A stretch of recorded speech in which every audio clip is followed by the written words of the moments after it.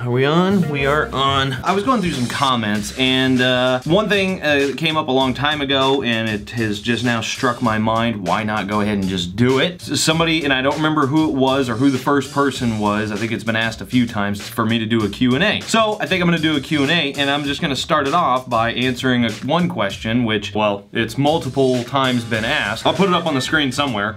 But some of you guys are wondering what knife I'm using to unbox my unboxings. So when I first started the channel, almost a year ago now, I was using this one. Now I don't know the name of it, but I actually got this from a little knife and sword shop in Tennessee. I doubt they're even gonna sell it now, and it's a out the front automatic letter opener, basically.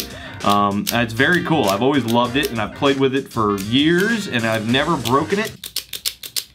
I can do that. But recently, I thought, hey, why not upgrade? So I actually found a website, and I forgot the name, but I'll put this down below where you can find this. This one, I think it was like 12 bucks, and I really like this one. It's a basic, simple design, and it's another out the front, and I really like this one because it's a lot sharper, and I've actually sharpened it since I've gotten it. This one is my new unboxing knife, and I absolutely love it. They're supposed to be letter openers. There are full-size versions of these, and they get really expensive. They get real expensive. Some of them can go up to, like, you know, a couple grand, depending on where you get them from, because a lot of times these aren't legal, but I believe because they are letter openers, they're considered novelty items, these are legal. But I think it makes just a really cool click, and you can do that all day.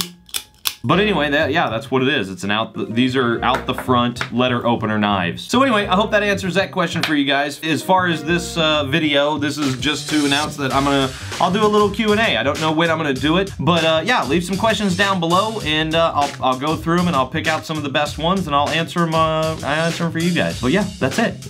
I gotta get to recording. I was about to unbox something. You're not gonna know what that is until later. Get out of here.